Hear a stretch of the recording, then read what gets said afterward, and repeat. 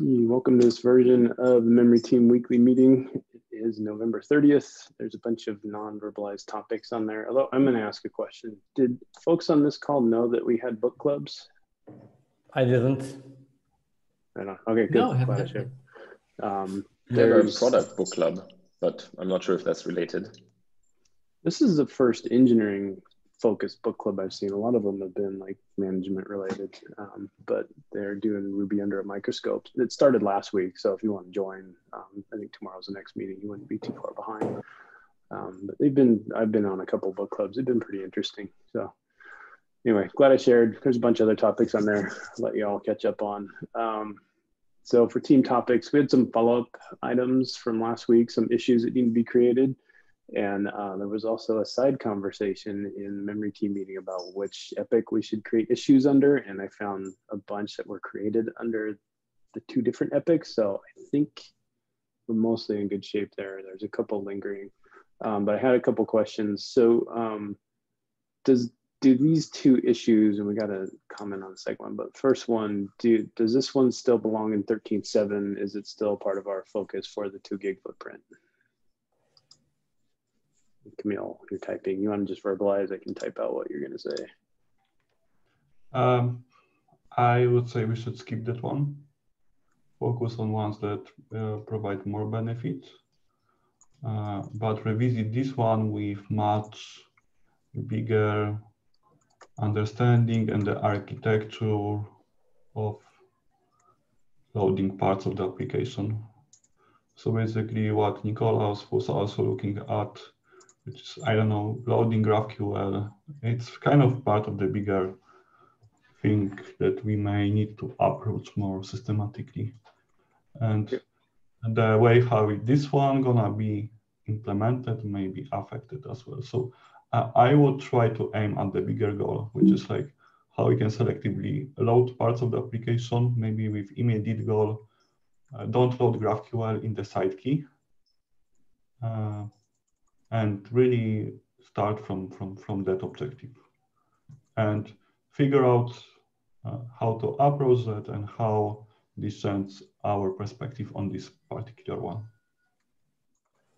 Okay. Should we just put this one in the backlog for now then? Nicola, do you have like any comments to that one, maybe?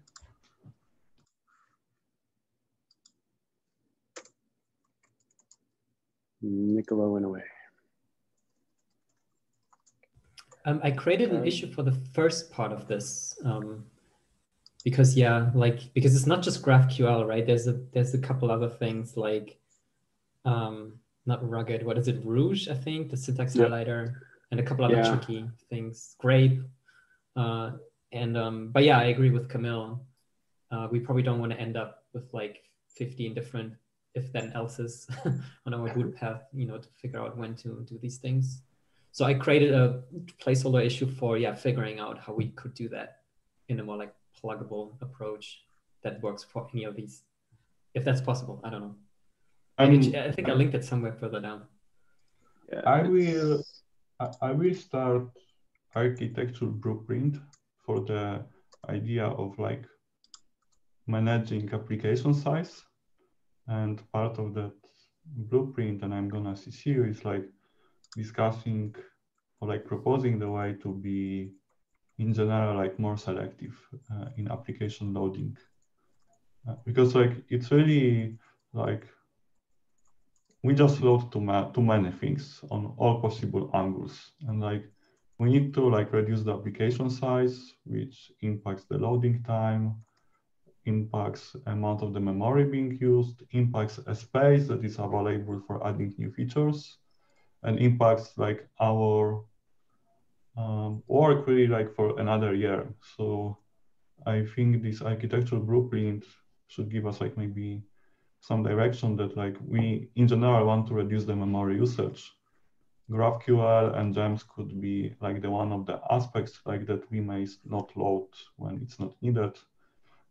But I'm kind of looking that we should look at the problem more holistically. Like if we have action cable and you don't need the process with the action cable, like how we can just disable this component or like any other component. Something that like I think we discussed last week with Fabian, like how we can reduce the application footprint, give us ourselves space to add more features, but kind of retaining the current footprint for the time being.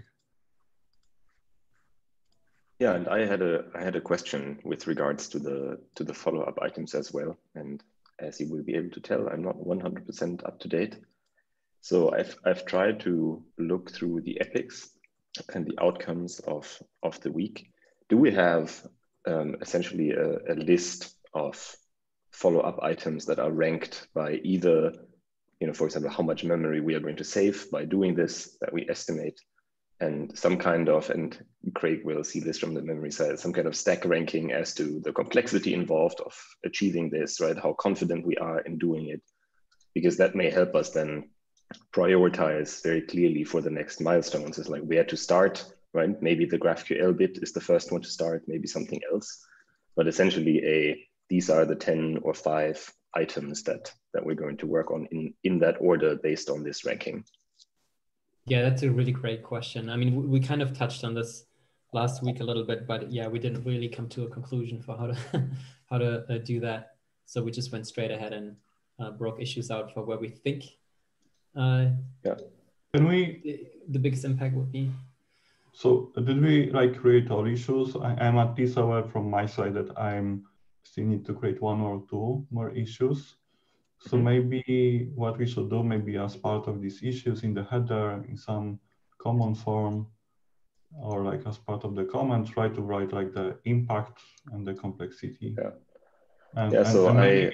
And maybe assign weight for them this way.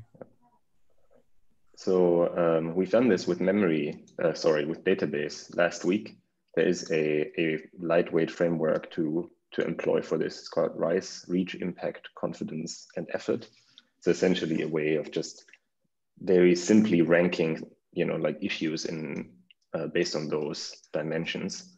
And that may be a way here also to say, okay, who is going to benefit from it? What's the expected impact? We can measure that really in terms of memory. How complex is it, and how much effort is it going to take us roughly in weight or in months, whatever we prefer. And if everybody agrees, then we can once we have all of those issues, we can rank them in that way.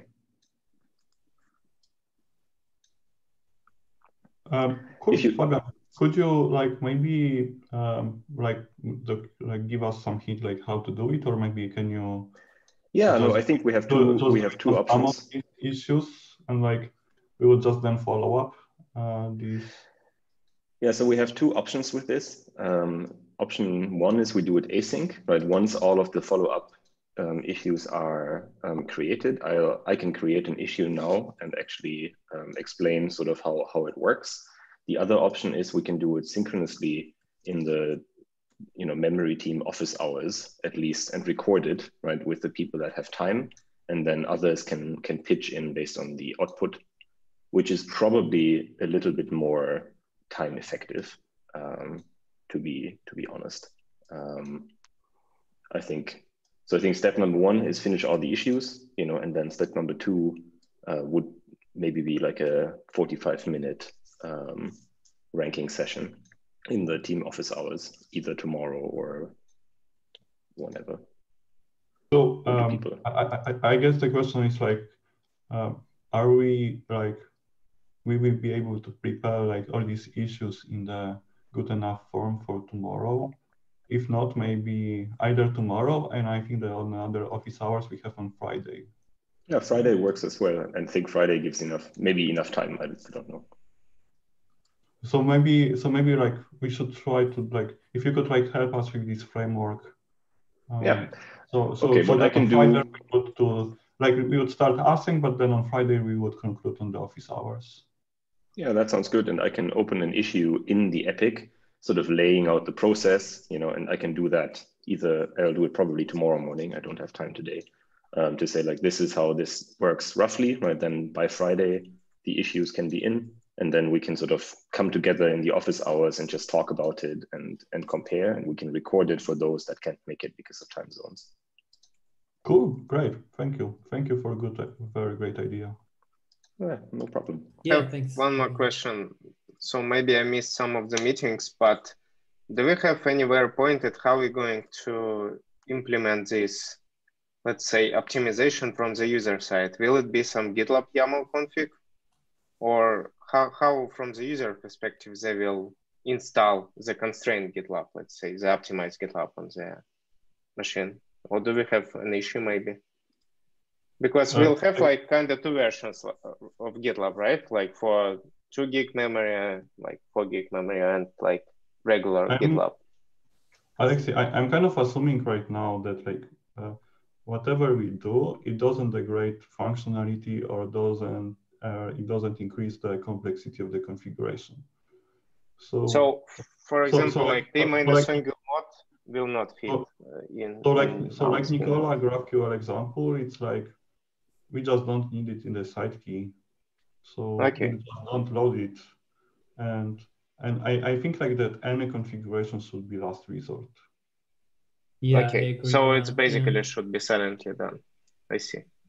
I mean, like it's good to, like if we would have the examples of something that might be configurable, like it's good to have the issue for that. But I think that our intent should be like, we do not degrade functionality. We do not introduce additional configurations for the things. We aim for things that are transparent. Yeah. My understanding. There are some. No, yeah, just like one point about this. There are some areas where this will be tricky, and where I do agree with Alexei, we need to think about this a bit more. Like one good example is actually GraphQL and Grape and all these kind of workload specific chunky gems that we currently load, because only for GitLab.com, we actually separate our fleet into web and API workers. Not probably most customers don't do that, especially not the single node, smaller, kind of 2 GB deployments. So then the question is, how do you know without configuration, what does this node do? Or what if it does serve both kinds of traffic? Then that point is kind of moot, right? Because then you still will have to load all this stuff into the same process. So I think there are definitely open questions we need to think about. So Camille, if I understood you correctly, so for example, Puma single mod doesn't fall into our like list, right? Because it will require some total reconfiguration of stuff, and we don't have this configuration. So we should. I'm not sure like how we would approach that. Maybe like if you would see that this is like only 2 CPUs and you have side key enabled, like you would run Puma single mode by default. I see what you mean. So like our guideline says convention over configuration. If we see something that is constrained, let's try to be good by default. So maybe like for the Puma single mode to be chosen, like we say, okay, your machine has less than 3 GB of RAM. It uses less or equal to CPUs. We run in the single mode because this is the only mode that makes sense in this setting. Maybe this is how we define that. I think my 2 cents from the product perspective is that in general, I think anything that is user transparent and just makes us more efficient, right? As in we get, a more efficient application without any drawbacks is probably the ideal scenario, right? It's like everybody wins. Following that is probably something where we can guess sensible defaults, right? For very constrained architectures, as in we can maybe say, okay, we know this is very constrained, so we're going to do it a little bit different, like in Puma. And I think then the last option is really to say, okay, and that's a bigger decision. Do we want to offer something, where we just allow people to, by default, deactivate certain very expensive features because they don't use them? But that obviously degrades the user experience, because by default, some things won't be available. And that's usually not something I think we would like to do, but that may still be an option. And I don't have enough data to see if that is actually required, right? And that's, I think, a larger question of, do you want to offer something like GitLab Lite, right? And maybe that's even the answer to sort of our fear in a way that there's disruption from the bottom, right? With some other products that come, they don't have all of the features, but they are very lightweight, right? And if we are like concerned that people will not choose GitLab because they perceive it as bloated, right? That may be actually a way of handling it. But I think that's maybe sort of that requires maybe a bit more investigation is sort of my feeling, right? And from what I hear, and please correct me if that's not correct, there are actually quite a few options of what to do with the application to make it more memory efficient without really impacting the user experience. And so maybe those have are sort of the first phase of this, right? Because that's something we can do right now and will just benefit everyone. Yes, makes sense. Makes sense. Thanks, Camille and Fabian. So that a question came to mind while we were talking about this. So regardless of the outcome and how we implement this with silent or default configurations, do we have an issue that's tracking the changes that we're going to make? Because we're going to need to document that somewhere to inform users that if they're in a memory constrained environment, these configurations will have taken place during the install. And perhaps they could upgrade their VM or whatever to where the memory constraint's no longer there and they would want to change their settings. So do we have something that is documenting the changes that we're putting in place? Do we have an issue to track that? Do you talk about the issue or like documentation in general that is part of the omnibus, for example? I think there's going to need to be like a big picture overview of what we've done for this 2 gig goal. Like, what are all the changes? Almost, I don't know if it's going to be a blog post, but just a description of here are the changes that we made to get us to this smaller footprint. And here are the things like a single node install needs to consider that's different than a larger install. Okay, I'm hearing like 2 aspects. Like one is like summary of the 2 gig week. And the second is like an actual list of the changes that needs to be made, which may be user facing. Am I correct? Or do you? Yeah, I was thinking more of the latter, but actually both make sense. So. Because like I'm kind of thinking that like maybe on Friday when we meet with this RISE framework, we're just gonna have the summary of the 2 week. Basically, and like the outcome and like what we discussed, what we played, what we didn't work, and maybe from that like we kind of work on the blog post to give like more insight, like how it play out as well. But as for the documentation part, let me find it. Well, it's also if I'm the way I understood this, like we don't quite know yet exactly what all the changes are going to be that we're going to make.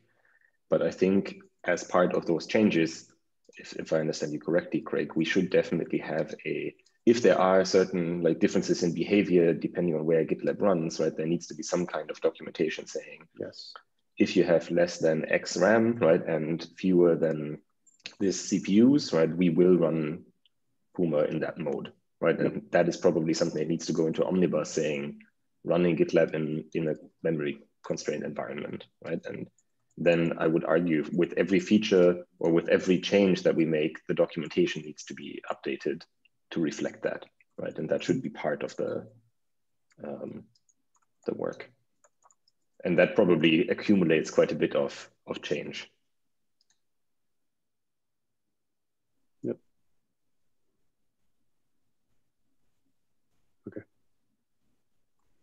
Yeah, I think it will also help with validating some of the things that we might now think are impactful, but we still have to verify or validate in production, for instance, because we have not done any, or I have not done any testing on .conf, for instance, during the 2 gigabyte week, right? And so I'm looking into this issue around GC compaction now, right? And so we did this, on our local machines and on an Omnibus VM, but that's not what we run in production. So, right, we still need to see how long does it take, in production to compact, is it feasible? And so there's still a couple things we need to figure out anyway. So yeah, I also think it would be useful to track that, because we might just decide against it in the end.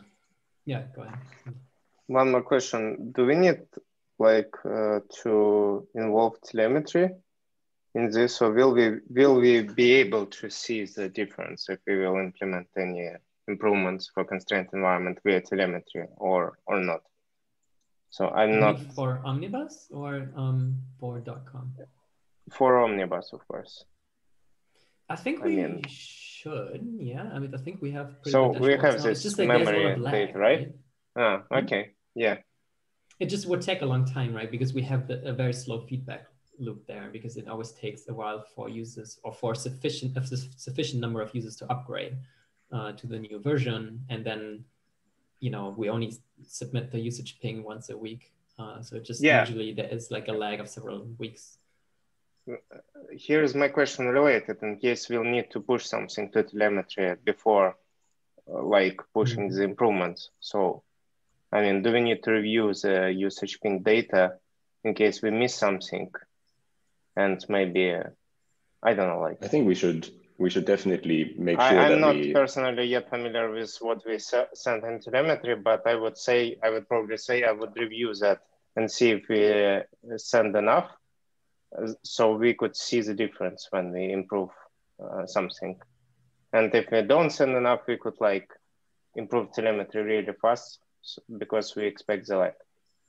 So that was my point. I'm kind of like thinking, Alexei, like you had this Nokoyashi fork, for example, idea.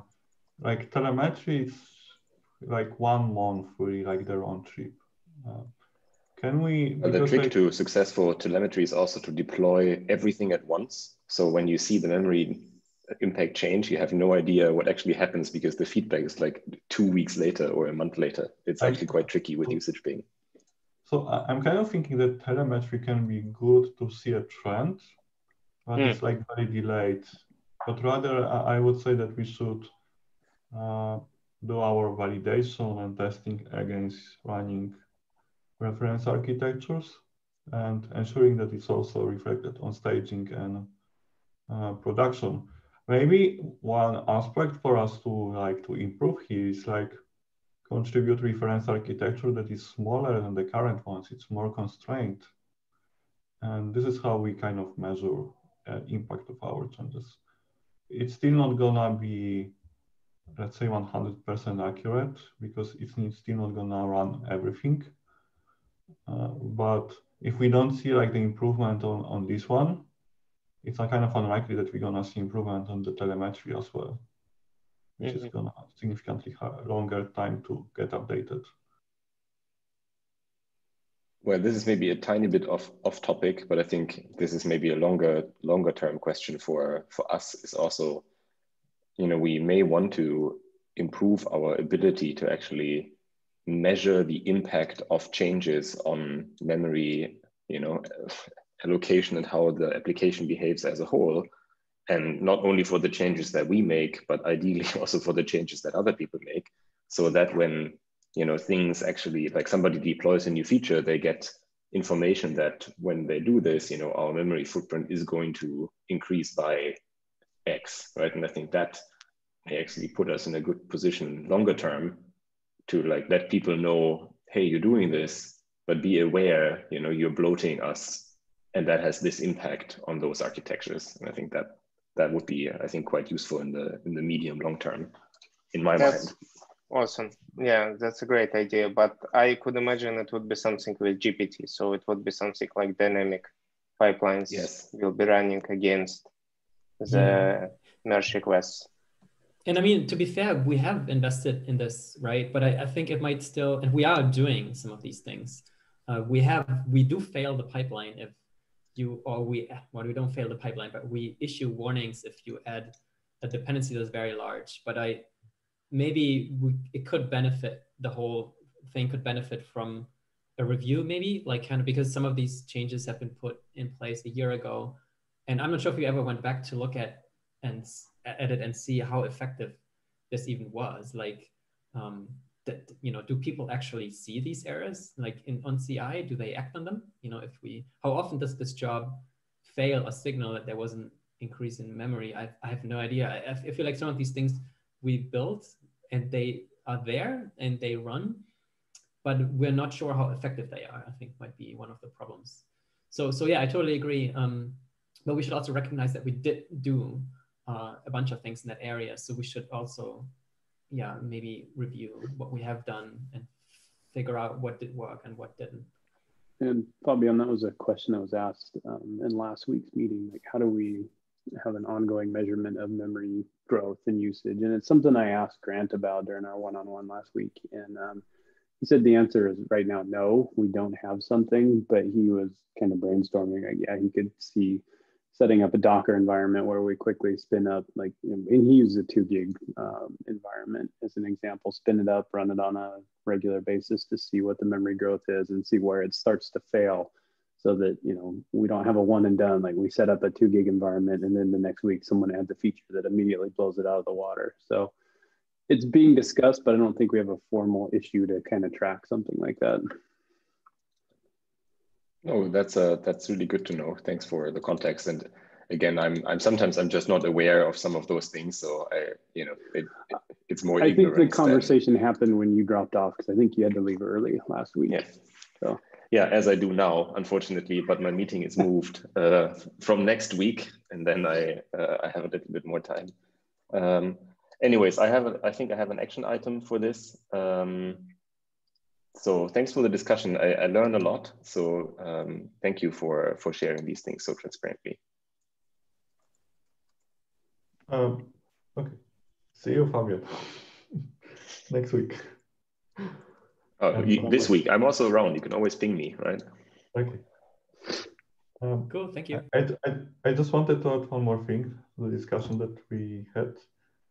I'm actually finding that it's gonna be super challenging to see the impact of the small features if they increase like the memory usage by, let's say, 500 kilobytes or like 1 megabyte.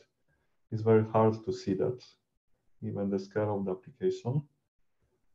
But what we can really do, it's like do statistical analysis of like GitLab.com, because like GitLab.com has pretty, let's say, uniform traffic distribution. It actually tests all the features, maybe with different quantity, but should give you like the general feeling of like if the memory usage is growing or is it decreasing on the given moment. If it's growing, like how much.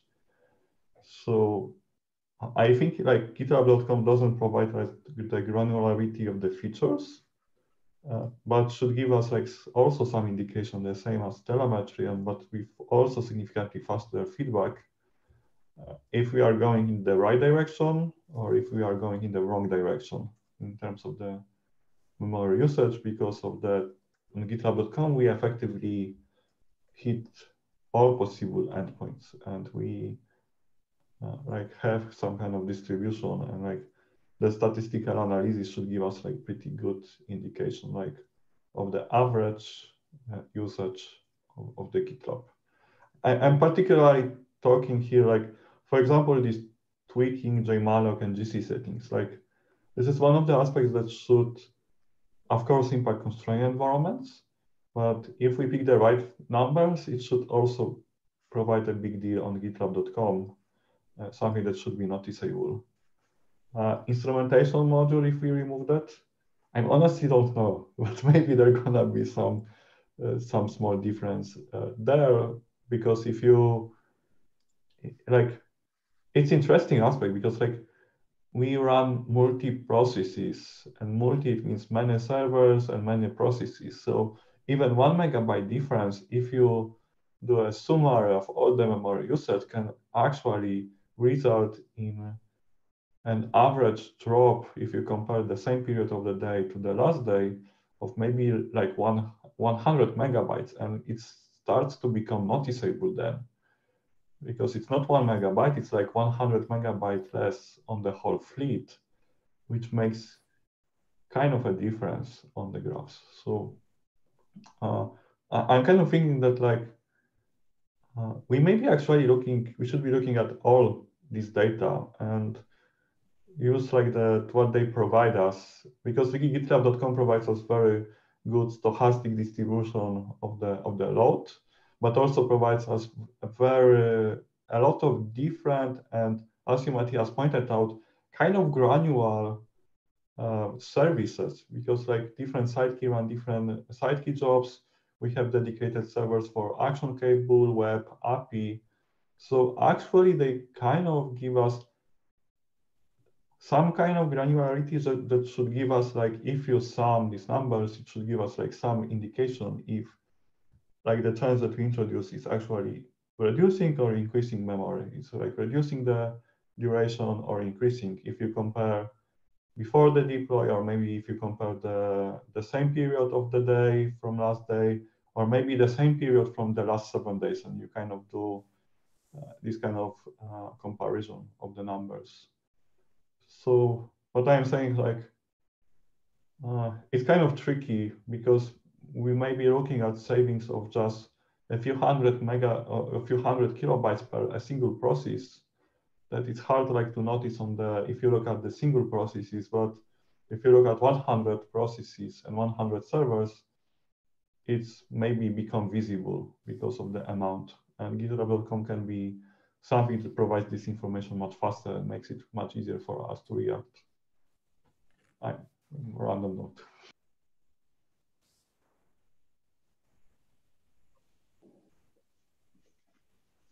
Makes sense, but I mean, I agree that small features could not be noticeable in terms of changes, even if it's increasing. But I don't think it blocks us from building such feature. We could just ignore and not like respond to anything if there is nothing noticeable. Because if there is nothing noticeable by the, let's say, automatic pipeline, we could not also easily judge what the change is making. But if we see like 10 megabytes, 20 megabytes of difference on the GPT reference architecture, we could start like posting some warnings in the CI. So yes, I still think we could make this. Yes, maybe less aggressive, more silent, but like on some big changes. I'm pretty sure, like what I'm saying, like that a lot of changes that we make, they may give us some hint in the testing that they bring the benefit, but the outcome may not be at all visible because of the scale, impact, the noise, and it can be somehow hard to justify that this is meaningful change.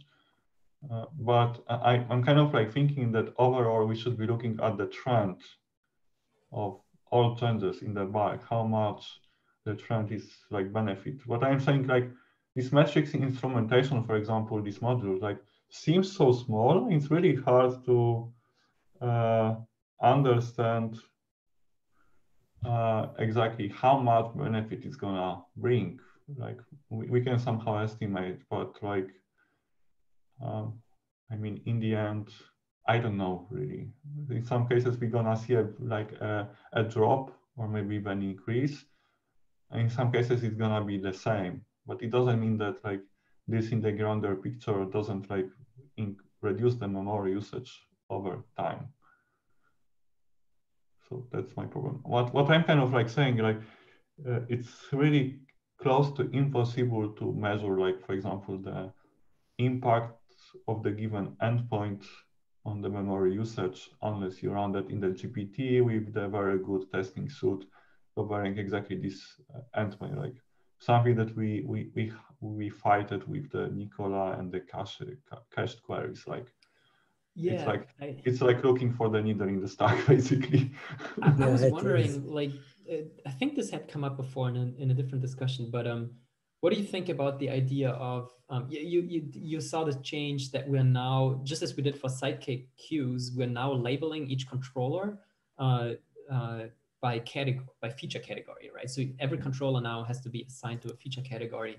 And I was wondering, maybe that's a bit like too out there, but would it be possible to do a like simulated run of GitLab where we color each object that we load into memory based on like provenance, like which feature it belongs to based on the class name, for instance, right? Because often we're not super strict about it, but more often than not, we put them in namespaces, right? So for runner, like everything is in GitLab : runner or something. So I'm wondering like if it would be interesting to have some kind of memory map that way, you know, where we kind of color our domain in terms of, well, GitLab runner consumes more memory because all those objects belong to the runner feature. I thought if that would be possible or doable, I think that could be really interesting to see, because I'm sure there are features that are more like, more interesting in terms of how they drive usage than others maybe. And it could be interesting to see if we're like maybe over investing memory as a resource in some features that are actually not that important drivers for like usage or whatever. Yeah, it's a bit, kind of like a It's crazier interesting idea. and it's actually, Matthias, it's interesting idea, and I think like now when you started talking about that, we have a bunch of ways to like use that. Like there is trace object allocations, which gives you like a callback on each allocation, and this callback may include the stack trace, but maybe this is the way how you can hack and like let's say, as you mentioned, like the color code. In what context the given object was allocated, maybe looking at the side key execution context of the current thread. Yeah, exactly. And I But mean, what I I'm imagine saying, there would be it seems doable. The question is like, is it possible to run that on the high scale, like on running on GitLab.com, so you could get this data live by like using the given category, for example? I don't know. I was more thinking as part of like a you VM need to run. run that in the fully controlled environment like GPT. Yeah, exactly. I was more thinking about GPT, or we could start with that. And also I think what we will very quickly notice is probably that there will be a lot of objects that are just in a generic used by everyone bucket, right? Because there's a lot of like framework classes and stuff that will consume a lot of memory. I'm kind of wondering, like, can we accurately get a number of the objects that got allocated for the given, let's say, side key worker being executed? Because right now, like we right now have a matrix for the database call. Maybe like instead of the color coding, we could like get a number of the objects that got allocated as part of that execution, but like the accurate number, because like taking into account the threading and that multiple side key workers can be executed during at the same time. So if we could somehow get like the exact number and also the amount of the memory that is allocated, this should give us some idea of the generated memory pressure on the garbage collection. And maybe if we would be able to do it efficiently, maybe we would include that as part of the metrics. And we would output that. Do we have an issue for tracking this so that we can follow up on it async? We can get through the rest of the agenda here. Yeah, no, we don't have an issue. Okay. What do we need to call the issue then? Or do you want to, Matthias, do you want to create it, or Camille? Yeah, sure, I can create it. Okay. All right. From action items from last week, I'm going to jump back to where we were. So we are going to backlog this one. I don't think we talked about this one, but it looks like there's a couple comments in here. It's not impactful. So do we need to keep this one in 13.7? Or should we move it back to 13.8 or backlog?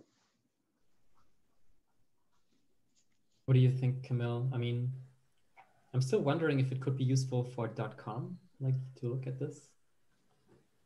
It will be useful. It's not low-hanging fruit, right? This is maybe, I don't know. I'm like on one angle, I'm thinking like backlog that because maybe there are some other ones, but on the other hand, maybe there is someone interested in that on checking like how complex it would be to implement it.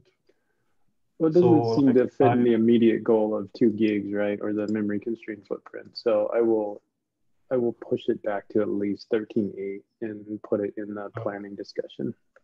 Why I'm saying that? Because like this, if done, would reduce a ton of memory on GitLab.com. Like it would be like a drop to maybe a half, or maybe like even 1/3 to what we use today. So it's actually something that, from the perspective of GitLab.com, gives like a lot of room. So this is why I'm kind of torn. Yeah. Because like on the small instance, it's not being used. On the large instance, we can like the same impact as like with the, let's say, using Puma and reducing amount of the workers. This actually is a big memory saving, and I can create, if you are interested, can give you like, let's say, a pretty accurate number, what it does mean. So I'm after Matthias. I'm unsure if this is low-hanging fruit or is it not. Someone would have to actually figure out like, what it would take to implement that. I just don't know that at that moment. Maybe we can put it on the list of things to go through the RICE framework to see where it ranks.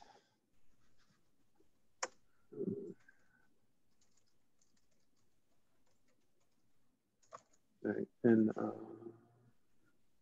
we'll get a list for that too. All right, let's see, and then I ran through action items from last week. Do we have an issue for this one? I couldn't find one between the two epics that we have.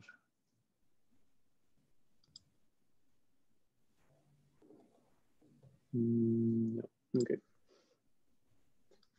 I will find enough details to create an issue for that.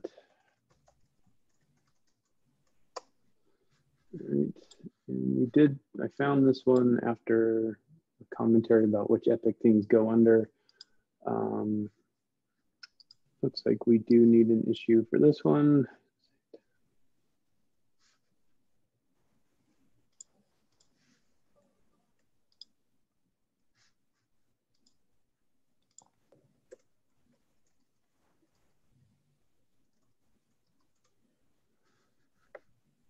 And then I have notes on these, so we need a summary for this one. We actually have an issue in the epic for a summary. We need an issue for this one. I already have that in action items. Those are all notes. We're going to cover the RICE framework.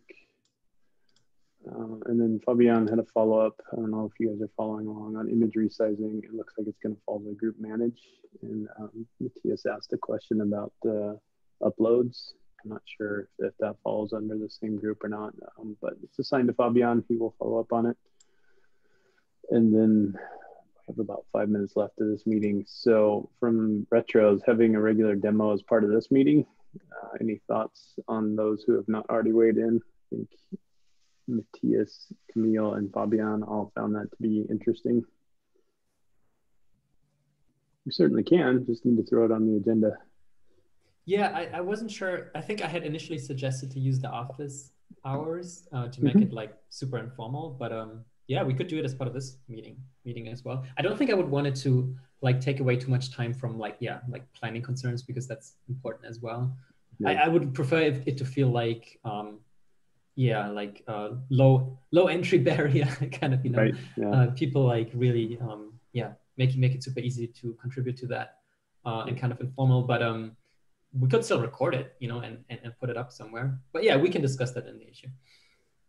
Yeah, I like the idea of demos as long as they're not forced. Like you said, low barrier to entry. I've been in companies where they forced weekly demos, and sometimes they were not meaningful. So I'm supportive and open to however it wants to be implemented, however it's ultimately implemented. Sorry, Camille, I think I cut you off. No, I think like what you are saying makes sense. Like it should be as free model as possible, like with minimal preparation. As for the timing, I'm kind of thinking that maybe the best moment would be, let's say, 1 week before the release, so like somewhere around before 22nd, because on that angle, like it would make Fabian to better understand what to put in the release post. But also it would make us to somehow conclude this milestone. And the next week, we would basically start working on the new milestone and the new tasks. So I'm kind of like looking that if we would do demo, it would be demo maybe not only to us, but also for you. and also Fabian, and also anyone that would be interested on like kind of like, I guess maybe more like recapping like the kind of finishing milestone, Yeah. Like what improvements we had, and also maybe like the outcome of the demo. It's also like we clearly know what should be our release post item, something that we kind of struggling to prepare ahead of the time. So maybe there it would have like the joint benefit as well. Okay. So maybe like the last Monday before the 17th, kind of loosely aim for that. Or maybe like the week of the 17th or something like that. So like somewhere around like the feature freeze, basically, like around the time. Okay. I'm not sure like what others thought, but I'm kind of thinking that this demo could be kind of useful for various people, not only for the engineers and understanding like what we are working on, but also like increasing the knowledge and the results. So it's my perspective. So feel free to disagree in the issue. Yeah. Well, it's a good idea. Thanks for raising it, Matthias. All right. And I will copy the other action items down here below. It looks like we got through the agenda. Are there any other topics folks wanted to cover before we end today? I just wanted to quickly like ask or mention that I'll probably pick up one or two items before we that go through the voting already. Is that okay? Or yeah, because I think especially like there's one that we kind of know would be very impactful, which was the dropping GitLab exporter. But that's one of these issues that has a lot of lead time because we really need to look at. We don't even know like who's using that and to what extent and which metrics do not exist in other, are not exported by other processes yet and stuff. So there's a bunch of stuff to look into that would help us, I think, also then, decide how complex it actually is to do. Yeah, I think, feel free to continue with work you see as priority right now. I think where it'll be interesting is like the topic we just covered, the pre-forking. It'll help to decide whether we're working on it now or whether we have a singular focus on the memory constrained environment, right? It was interesting with the database team because we had about 6 different topics that the team was focusing on, and it helped the team to come together and focus on 2 and really make some rough cuts on, okay, we are actively deciding to not work on these other 4 things, and we need to inform stakeholders that we're going to work on them much later on. So it'll be a good exercise, but I think it'll have a different outcome than the database team. So I think this one, I think, will help us to focus on what's most important with the 2 gig footprint. And is there anything else that we need to bring in kind of on the side while we're trying to finish up this initiative? So yes, continue with what you're working on. Don't let the waiting exercise stop you from anything. Got it. Thanks. Cool. All right. If there's nothing else, I think that's it. Thanks, everybody. Happy Monday. See ya. Monday.